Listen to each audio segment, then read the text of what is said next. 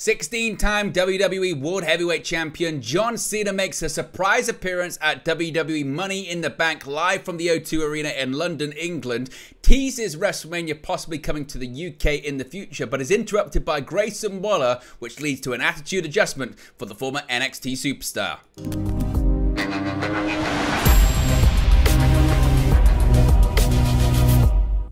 Hey guys, welcome back to Wrestling News 365. Hope everyone is doing very well. As always, there are plenty of news stories to get into in the world of World Wrestling Entertainment. We have to talk about the return of John Cena for the first time since the opening match of WrestleMania 39 weekend of John Cena to WWE television. And surprisingly, it came across the pond in London, England at tonight's Money in the Bank premium live event from the O2 Arena in a moment that certainly shocked the fans in attendance at the O2. John Cena is back. Now, Money in the Bank was quite a show, certainly, for WWE, but one thing absolutely nobody seemed to expect was going to happen was an appearance by 16-time World Heavyweight Champion himself, John Cena. The former face of WWE has been appearing for the company less and less often, of course, in recent years, as he continues to focus on his Hollywood acting career in franchises such as Peacemaker for DC Comics and Fast and the Furious, etc. However, apparently WWE's first premium live event in London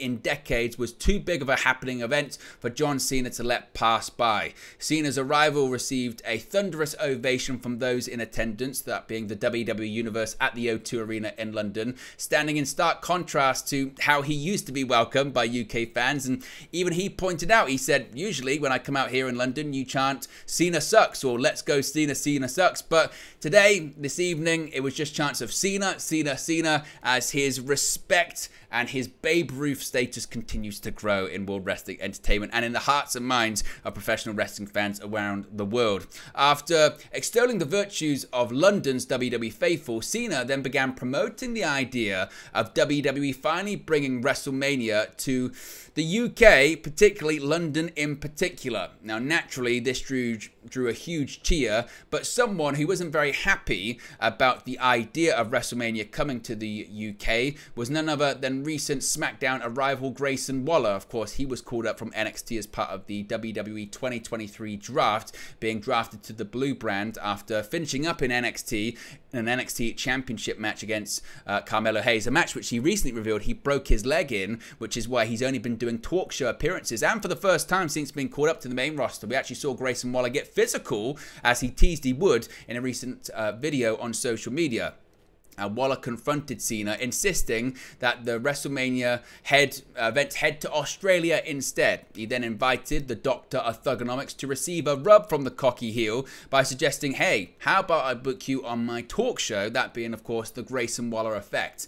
This then led to a quick scuffle, which was actually started by Grayson Waller, landing several right hands and punches to the former WWE World Heavyweight Champion, but unfortunately for the Australian native, it ended in an attitude adjustment to Waller by Cena. Now, whether this actually sets up WWE intending to bring WrestleMania to London anytime soon remains to be seen, but if not, it could end up just being remembered as a cruel tease.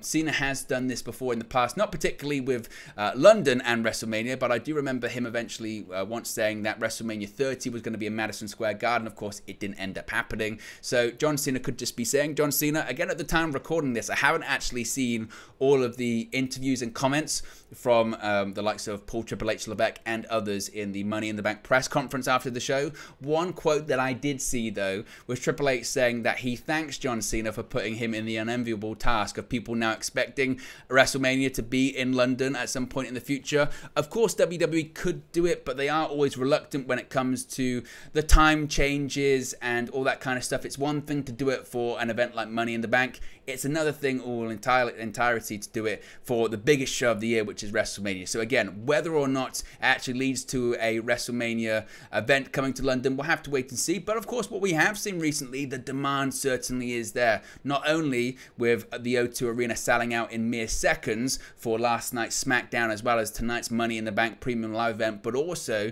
for AEW's All In at London's Wembley Stadium. We have seen over 65,000 tickets being sold for AEW's debut in the UK, so one would think if WrestleMania were to take place inside Wembley Stadium or any stadium in the UK around April time, most certainly certainly it would sell out and do big numbers for WWE. So it could be a consideration in the future for a fan base that desperately wants it so badly. As far as does this set up a future match between Grayson Waller and John Cena, well, certainly anything is possible. John Cena hasn't wrestled, as I mentioned, since being defeated by Austin Theory in the opening match of WrestleMania 39. In fact, Grayson Waller pointed out that in singles action recently, John Cena hasn't fared too well, whether it's against Austin Theory or Roman Reigns in 2021 at SummerSlam, or even The Fiend Bray Wyatt in the Firefly Funhouse match at WrestleMania 36.